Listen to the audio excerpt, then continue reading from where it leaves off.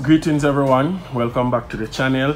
Remember to like, share, comment and subscribe. Alright, so for this video I'm going to talk about a few things that I would like for CXC to look into and make some changes, because I am almost sure that these recommended changes will be beneficial to the students, because at the end of the day the exam shouldn't be set in a way to make it very difficult for the students to pass, because it's about competence and it shouldn't be about how much students can remember, but we want to test them how they think as well as the work leading up to the exam, because the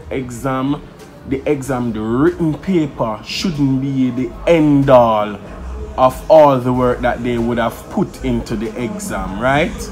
So yes, the exam shouldn't be the end all of everything, because a lot of these students for CXC, they would have been working over 2 years from grade 10 to grade 11, and for CAPE it is 1 year, right? So at the end of the day, the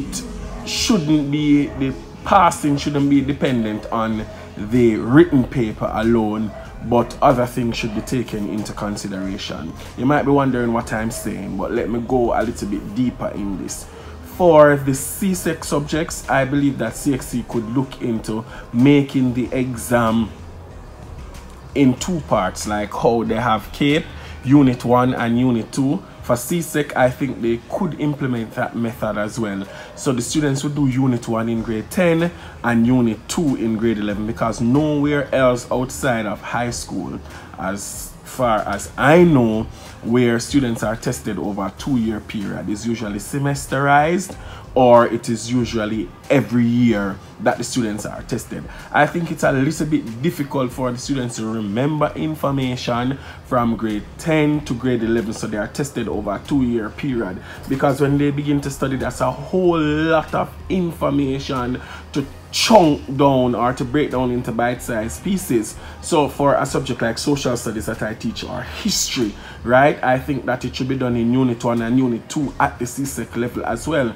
And I think that this will also help the students to be more serious in grade 10, because they would have been aware now that there's going to be a major exam at the end of grade 10, right? And they could split the SBAs in 2 as well, just as how they split the internal assessment for CAPE in 2. So you have Unit 1 assessment, you have Unit 2 in assessment. And a lot of the subjects, I know teachers will agree with me and students would agree with me as well, that the syllabuses or the syllabi really long, and most times it's very difficult to complete everything, and a lot of times students are not able to complete the syllabus because it is so long. Students are just not able to complete it, and I know this for a fact, right? Another thing that I think CXC could implement as well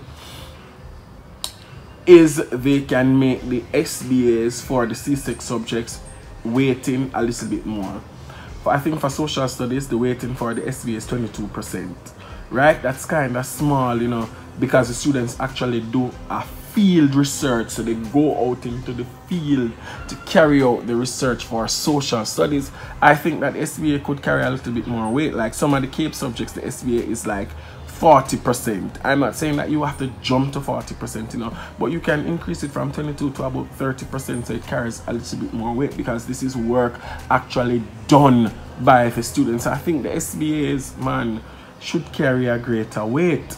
That's what I believe for CXC, right? So those are my 2 recommendations. Put the CSEC subjects in Unit 1 and Unit 2. Test at grade 10 Unit 1, test at grade 11 Unit 2, and we can split the SBA as well, or create a new type of internal assessment or internal research at grade 11, and also allow the SBAs to carry greater weighting. Those are my 2 recommendations for CXC. CAPE, I'm kind of okay with the CAPE because I teach CAPE tourism as well, so I'm kind of okay with the tourism, the IA, because the IA, tourism IA, is 40% of the overall grade, so the students do well because they put a lot of work in carrying out the internal assessment, and they also study, so they get better grades too. So these are my recommendations too. to CXC. If you have other recommendations, you can post them down below, or you can may I say down below.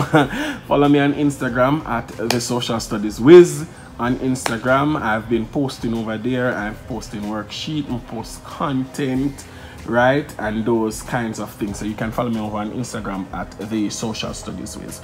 All right, remember to like, share, comment, and subscribe. Thank you guys for watching. Have a blessed day now.